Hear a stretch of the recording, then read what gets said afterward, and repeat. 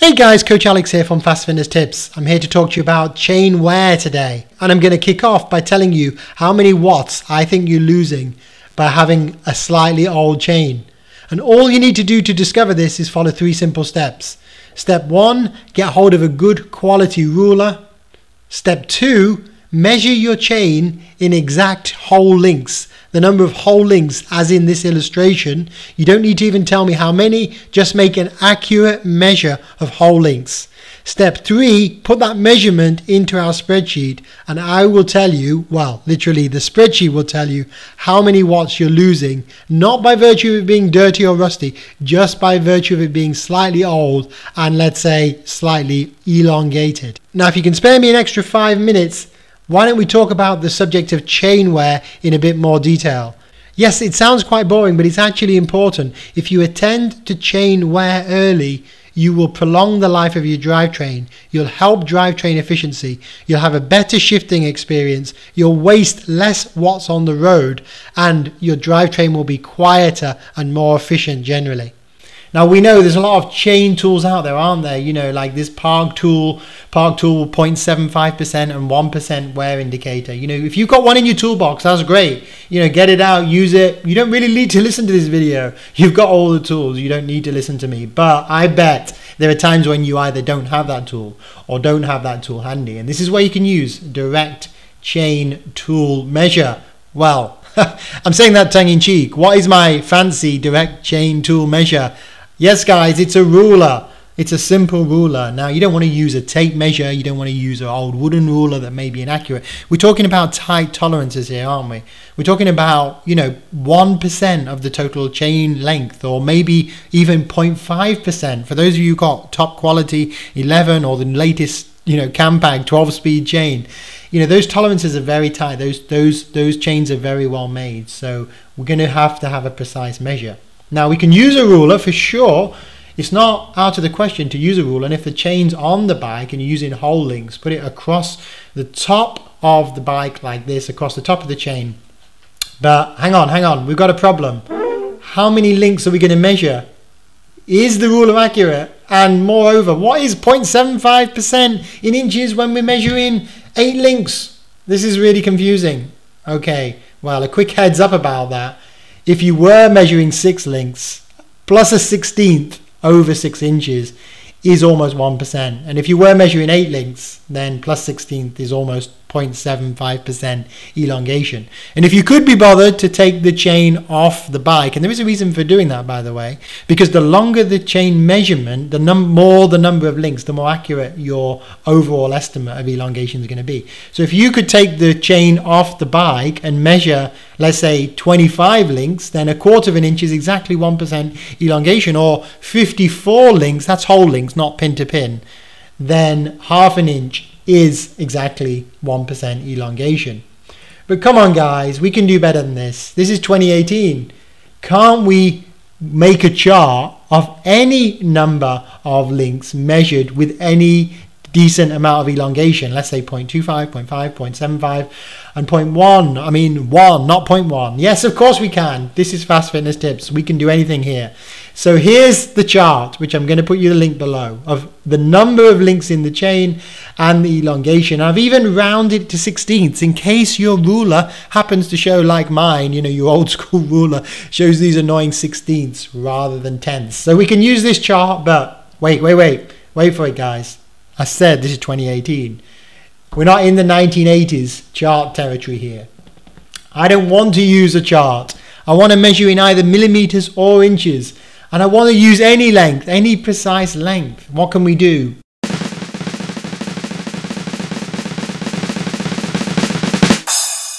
And as if by magic, here's the Fast Fitness Tips chain wear calculator. Put in your preferred units, you can work in millimeters or inches. Put in how many links you're measuring over, any number basically. And then it will tell you your chain measurement should be this length, and your actual measurement is Y length, and therefore your chain elongation is this %. It would even tell you the watts lost, roughly your watts lost due to a badly worn elongated chain, and it will give you a recommendation of when to change. So when to change. Sorry, that was a Freudian slip, not when to chain, when to change.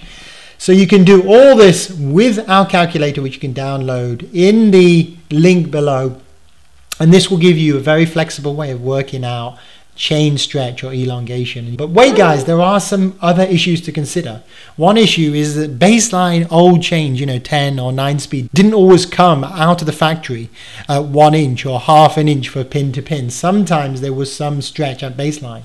Also, chains do deform under load. I mean, they say stretch. The metal doesn't stretch, but those microscopic gaps between pin and bushing, for example, do get compressed. There's an elasticity in a chain.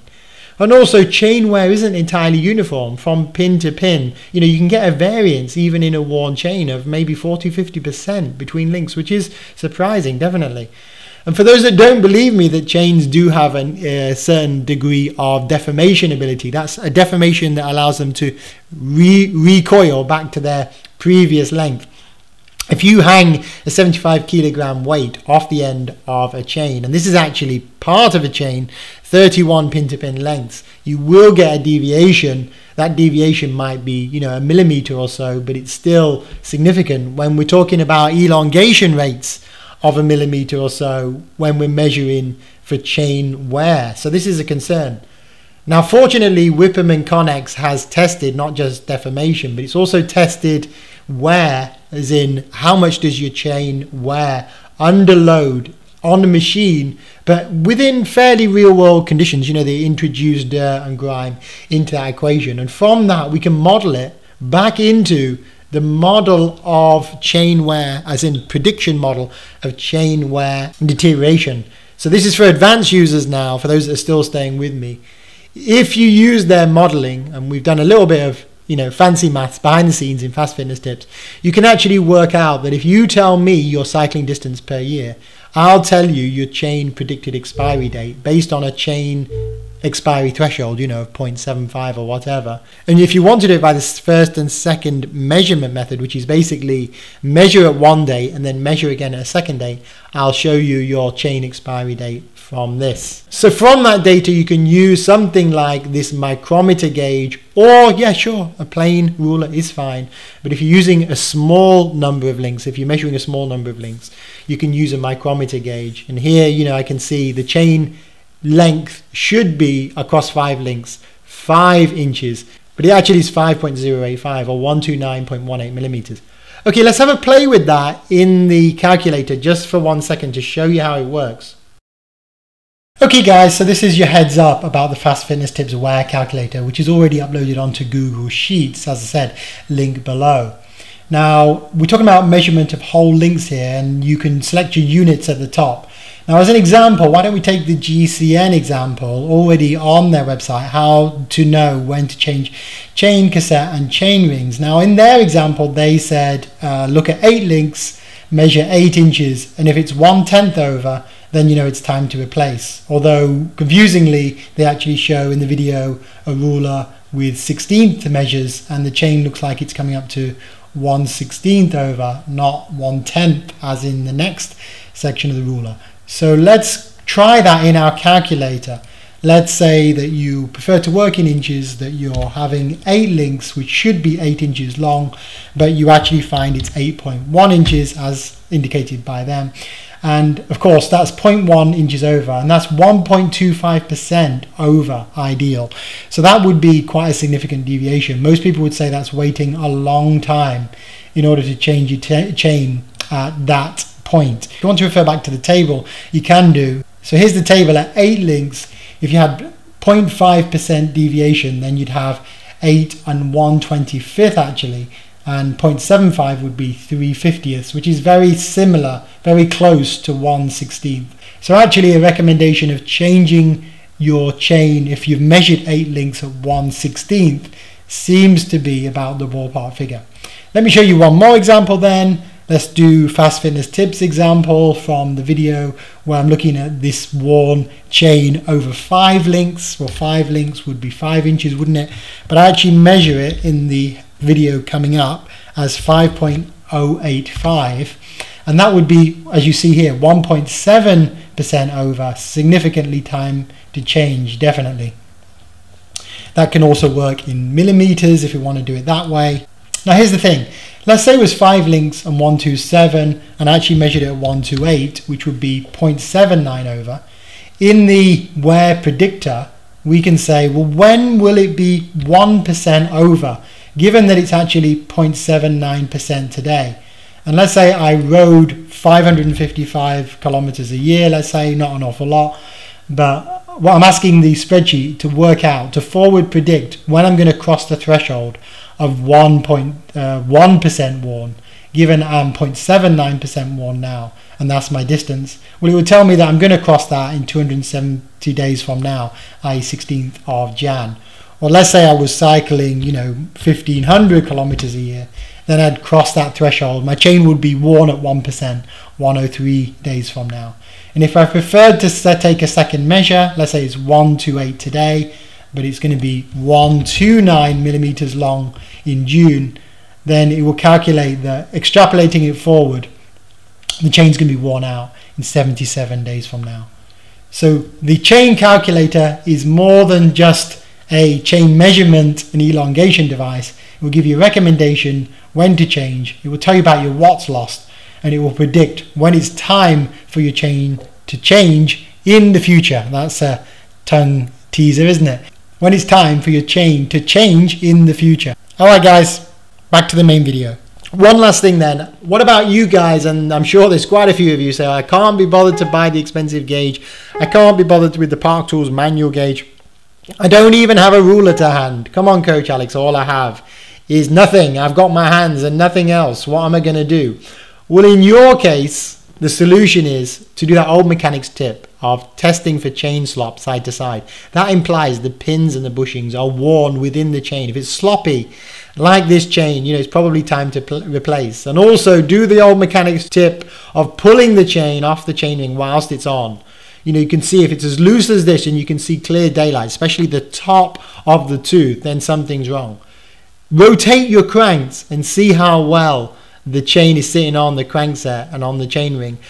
If the chain is worn like this, you're going to get some gaps appearing, which is also bad. And the reason for that, the reason for this whole video really, not only is it inefficient riding with a worn chain, not only is the shifting poor, not only are you losing watts, but you're wearing your drivetrain down. And basically you're wearing down your chain rings and your cassette.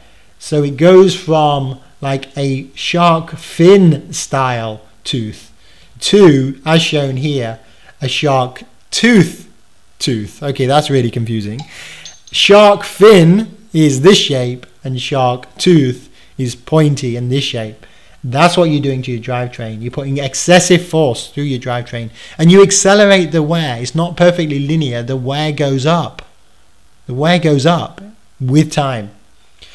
Alright guys, that's everything I want to tell you about chain wear and a little calculator which you can use, link below. Check us out on Patreon. Oh wait, before you go guys, I just have to tell you, something just occurred to me. Everything was working fine in the chain wear calculator. You can use it as advertised in this video, but then I thought to myself, I can improve on this right now by doing something super clever. I can work out the number of links that you're measuring over without even you having to tell me. So I can save you putting in the number of links that you're measuring over. All you need to do is take an exact measurement over whole links. So choose 4 or more. Just take the measurement and you do not need now in version 2 to tell me how many whole links you're measuring over. It will work it out for you. For example, so if I did 666 over X number of whole links, it will tell you that was 26 links. It should have been 660. Your chain is 0.85% worn. So the calculator magically works out the nearest whole link and then does all its calculations from that. So I'm now renaming this the Fast Fitness Tips Magic Chain Wear Calculator. You see, it is worth sticking to these videos to the end. Alright, take care guys. Until next time.